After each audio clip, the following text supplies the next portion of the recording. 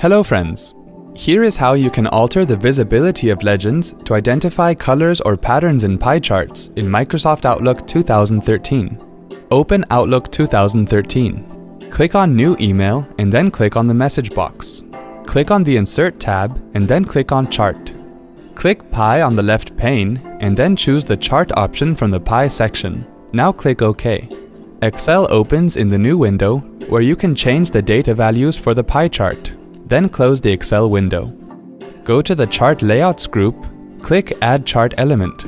Now go to Legend and then click None. To show legends in pie chart, go to the Add Chart Element list, click Legend again, and then click on the display option of your choice. The plot area automatically adjusts to make room for legend. If you move or resize the legend by using the mouse, the plot area would not adjust automatically. See, this wasn't hard at all. Thanks for watching.